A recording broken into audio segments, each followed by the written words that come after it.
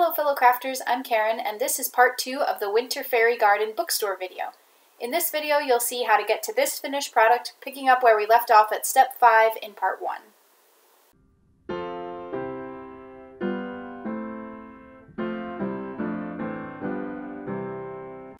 The materials and tools that you'll need for this part of the project are up there on the screen. Notably, you'll want to pick up where you left off in the pieces from part 1, so you'll need all of those completed pieces. And then in this phase we're going to do a lot of painting and a lot of attaching things to the overall structure and to the base. And we'll also need all of the materials that go inside of the building, which is mostly cardboard and craft foam, as well as the rocks and moss that will be used to create the outside. You'll need some white cloth that you'll use to form the ground, and I recommend something that is fairly pliable. You could use muslin or something else lightweight, even a cotton. I found some white flour sack towels at the craft store that I found pre-packaged, so I used those for this. And then you'll need to purchase the little lights that will go on the inside, as well as the snow that you'll put on top to turn it into the Winter Fairy Garden. If you choose to make this a spring fairy garden, or really any month other than winter, then you can obviously just skip the snow bit and stop before that final step. The first step in part 2 is to add some color to our clay tree. I have a couple of pictures up for my reference of scarlet oak bark and ash bark. And I plan to do this in about 4 layers of acrylic paint, working from a dark blackish brown through a sort of reddish hue, and then to more gray-brown tones. That'll hopefully make it look like there's some depth, working from the shadows all the way up to the light on the surface of the bark. I'll put up the paint colors on the screen for your reference as we go, and I hope you'll enjoy the painting process.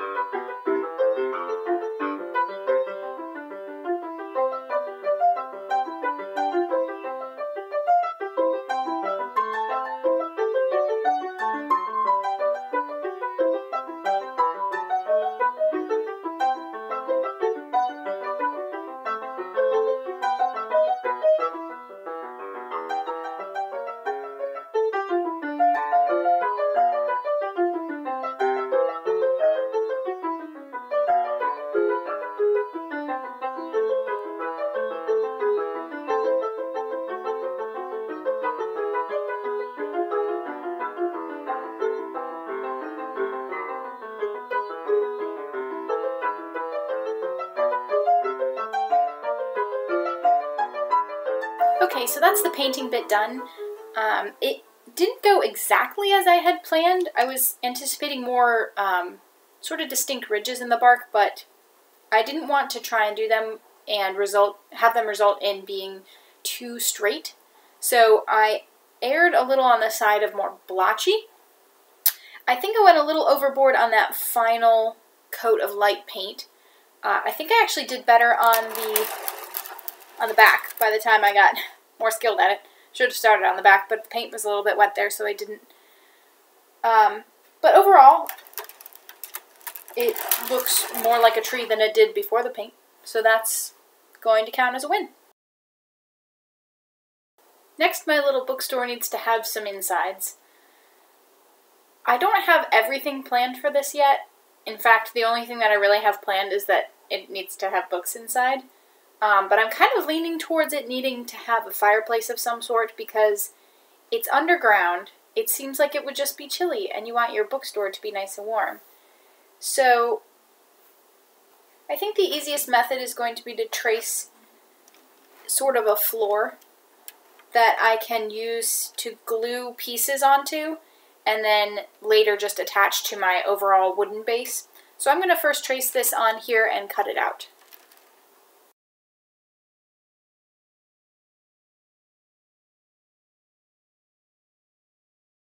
I have to keep an eye on a couple of things as I work on this.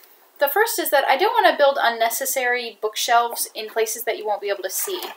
If you look through the windows, you're not going to be able to see, for instance, behind the door. That may actually be a good place for putting in whatever I decide to use to attach this to the base if I don't just glue it. I also have to remember that I don't want to block my access door that I've built in, because then if there were a bookshelf in the way, it defeats the purpose of having the access door. And then the last thing to consider, and this is one of the most important, is that the whole thing has a height. So I want to make sure that I don't build anything that's too tall for the structure inside. So with those things being said, I'm going to experiment a little bit with what kind of stones I want to use for the fireplace, and then build a ton of books and bookshelves out of craft foam.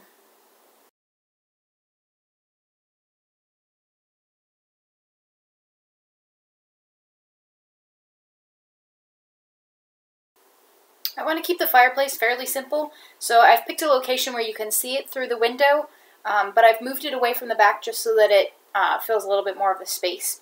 So I'm going to cut a chunk of this cardboard just to kind of provide the structure, and then I'll glue some stones, maybe these ones, maybe some others, into sort of a chimney pattern, and then I'll have to make sure later on that I put a chimney out the top.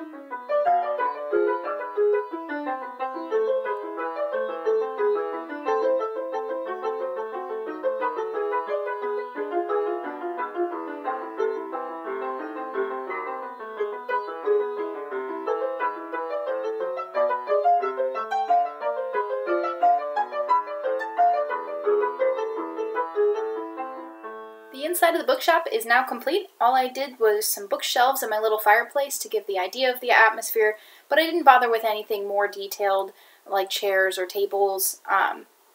So this part is done and everything is attached to this bottom piece of cardboard, and when I'm ready for everything to go together, I'll be able to connect all those pieces. Now that we've done some of the microstructure, we have to return to the macrostructure. And the big step here is going to be attaching everything to this wooden base. So I did want to make a quick comment that I cut off a little bit more of this styrofoam, sour cream, not styrofoam, container that is behind here, just so that when you look through the window you don't see any of the container. So I took just a little bit off there. And the next step here, I've sort of placed this where I'd like it on the board. It takes up more of the board than I was originally expecting because it's a little bit bigger than I was imagining. But this one piece of wire here needs to be bent so that it stays within the limits of the board. So I'm going to do that quick.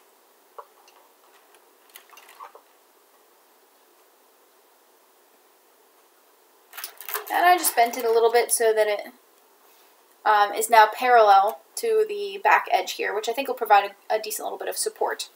And then the next thing we'll need to do is mark out where the screws are going to need to come up through the base and into those little loops of wire that we created when we were doing the wire forming.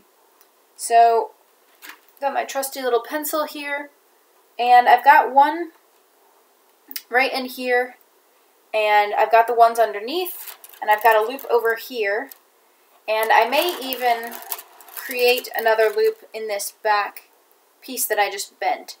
So I'm going to go ahead and mark those spots and generally draw an outline that I want to cut in the board for what will actually be the final base. I don't want to leave it as this large rectangle because it doesn't look very natural. So I'm going to sort of draw a rounded outline, leaving a decent amount of space back here because I still need to form the ground. And same thing will hold over here, although it will be closer to the roots on this side. I added a couple additional marks for drill holes that I need to do. They always go in pairs, and that's because I'm going to run wire through from the top down and then around underneath and back up through the top that I can twist to hold things in place. So I marked 2 spots on my floor of the bookstore, and then I marked 3 additional locations around the outside where I plan to use plastic mesh to form the ground. That'll allow me to have a very strong position to hold those pieces in place without having to rely entirely on glue. So with the board marked, all I have to do is cut out the frame and then drill the holes. I decided to make one change to my original plan. I was going to use these little wooden blocks to send a screw through from the bottom, so it would be the base, the wire, and then a block on top to hold it in place. And I've decided that's not necessary, and it would be kind of hard to hide some of these blocks in some of the spots that I have. So I'm just going to do it all with wire. So I expanded some of my holes that I had, my markings, from a single hole where there was going to be just a place for a screw to 2 holes so that the wire can run up and down through it. So I need to go ahead and attach the pieces, and we want to do this in the right order so that we don't get stuck with something where we can't get it in where it needs to be. So the first step is going to be putting this floor in, and I have 2 spots marked for wire, so I'm going to use a little bit of glue, but I'm going to prep the wire first so that I don't have the glue drying in a place I don't want it to.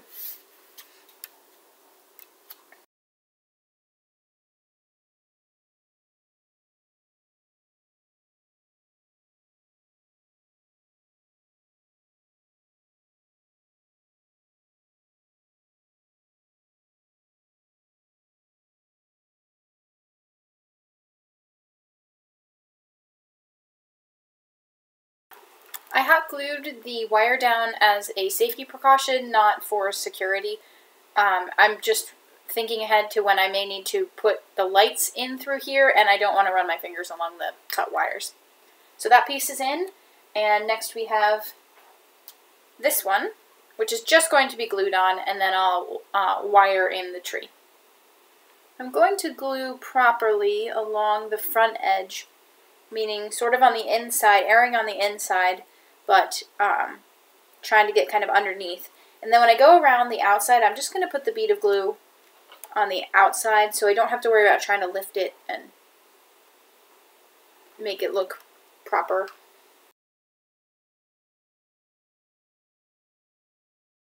I'm being careful to try and align the front edge of my floor with the front edge of my facade.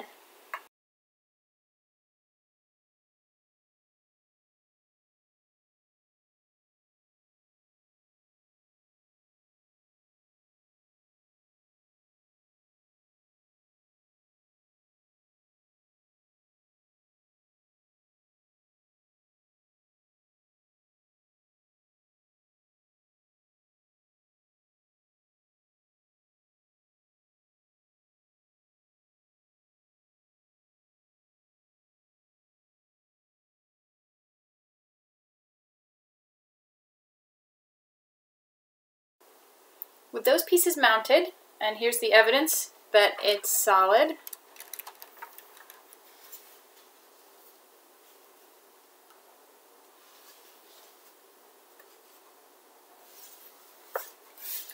I'm confident that we can move on to some of the more creative side of this and less of the technical side. So I have this other sour cream container to mount at some point when I get around to that side. But what I need to do is form the ground.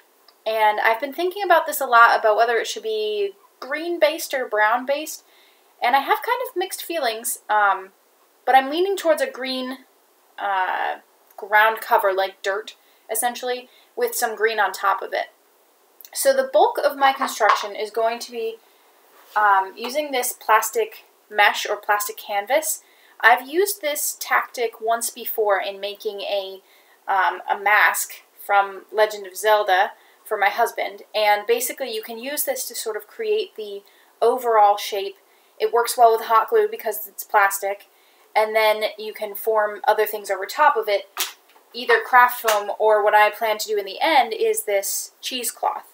The reason I use this is because it holds paint well, and I will be painting onto it later, and it forms really neatly around things, so it makes a very smooth cover. So you want to have bumps in the ground because the ground isn't going to be perfectly flat, but it does sort of smooth out all of the rough edges, so to speak. So I'm going to just sort of experiment my way through this, laying the ground cover, and then eventually I'll add some rocks and moss, and if I'm feeling really inspired, maybe some clay mushrooms.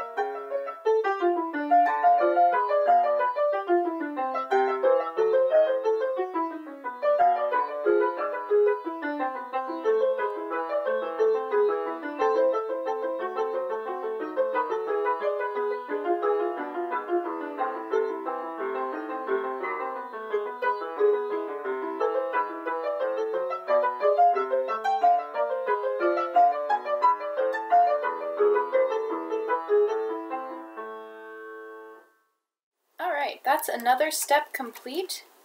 You can see that I've tried to build a bit of fabric in everywhere that I wanted there to be dirt. And we've left our little access door so that you can get into the inside. And I've tried to bring everything down to the edge of the board and attach it firmly so that I can paint right up to it and paint on the board so that it sort of blends in. Next we get to paint. To paint the ground, I'm going to start with our old friend Burnt Umber and just try to lay a basic covering coat of the dark brown using a foam brush. And then I'm going to switch to Nutmeg Brown, which is a lighter color of brown, and sort of try to add a little bit more texture. I want there to be a lot of texture because it's supposed to look sort of like just generic dirt. And then after that, I'll use maybe a foam brush, maybe a stencil brush with my leaf green. I picked this green specifically because I want to add a little bit of brightness to the scene because it's fairly dark already, and as soon as the white gets painted, it's going to look very dark.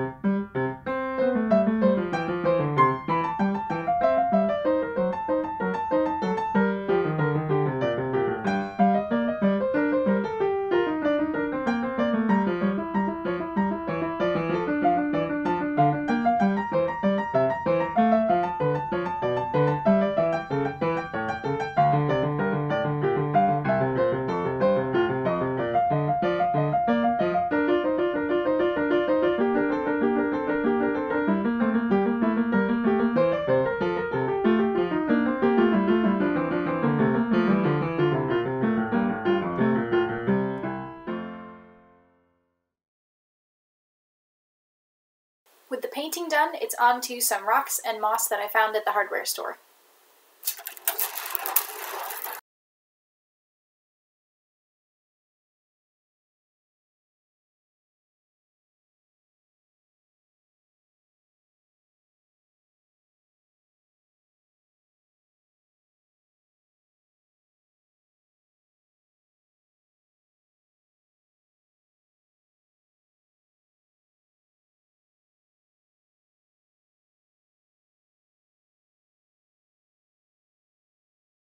I want to have a little sign that shows that we're at the bookstore, so that's going to be the next step.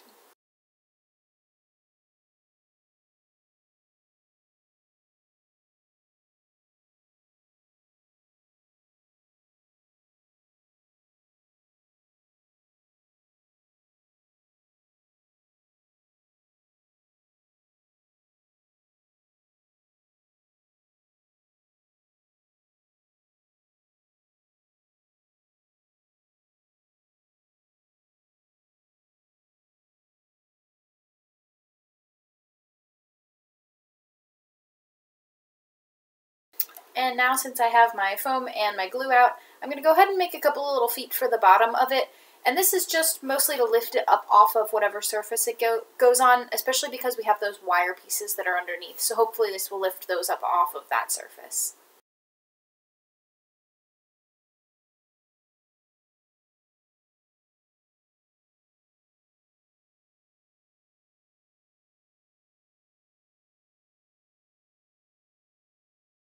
Before we make it snow on our little fairy bookstore, there are a couple of things that I want to make note of that I did in between times here. And those are that I trimmed the corners off of the sign. It felt a little too square, and that doesn't especially fit with the fairy theme. A lot of things are crooked or fun shapes, so the true rectangle just wasn't quite right to me. I also added some highlighting in color to the books. I used the same country gray paint that I've used in other places, and that was just to make the letters stand out a little bit better. I also added some moss in a couple of spots where it wasn't quite finished. I had missed the spot in here, along with some areas up here that I realized would show the light through once it's lit inside but not outside. You can see here that I did a little bit of a practice with the fake snow. I'm using what's called Snow Text by Deco Art, and it adds texture and obviously the color. So I practiced on this piece of foam here, and it turned out pretty well. What I'm going to be really cautious about doing in this process is making sure that I use as little paint as possible, because I don't want to overdo. You can always add, but you don't want to do too much. And I'm a little apprehensive about this step, just because I really like the way it looks right now, and I don't want to do something that I will later regret. But I am going to stay committed to my winter theme of this fairy garden building, so it is going to get a light dusting of snow, and I just want to try and make it so that it lands where it would naturally. So in places that are underneath, you wouldn't want snow there. It wouldn't make sense for it to fall. So I'm going to have to kind of think in a, like, if I were to bring my paintbrush straight down, what will it hit? What will it not hit? Not angling my brush very much at all. I have a couple comments to make about the snow application process. I would definitely say to use a foam brush. I used a 1-inch rectangular one in addition to a couple of round ones. I found more success with the smaller round foam brush as opposed to the larger one. The larger one I was hoping would cover more area, but the smaller one was more precise. When you're using those brushes, don't push down very hard on them. That's when I found that I left circular ring patterns on the surface, and you don't want that. I found the greatest success when I started with very little paint on the brush and did sort of a light, just very thin layer of the snow, followed by some slightly thicker bits. And to get the thicker ones, what you need to do is basically build up a little bit of the snow on your brush and be very careful, but you can put it on in a little bit more of a blotchy pattern. Make sure you get all your stones and your moss, and I found that with the red moss, which is dyed, that the dye came off in the snow that was on my brush. So sometimes you'll have to clean off the brush when the snow gets mounded on it, and sometimes you'll have to clean it off because it picks up bits of moss or the coloring that's in the moss.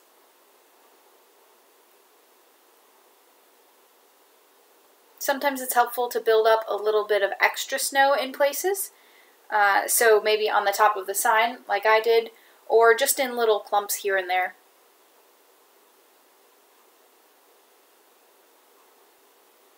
Don't forget to catch your windowsills and your door trim and things of that nature on the building face.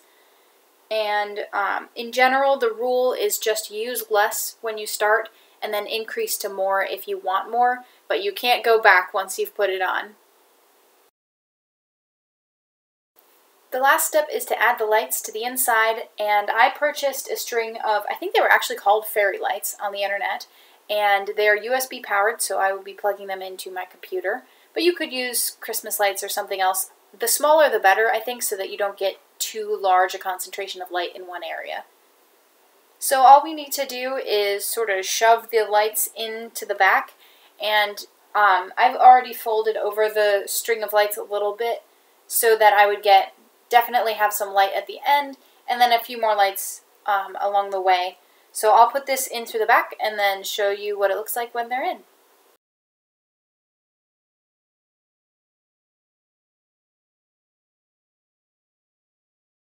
Thanks for supporting Tickled Fancy Crafting by watching this video.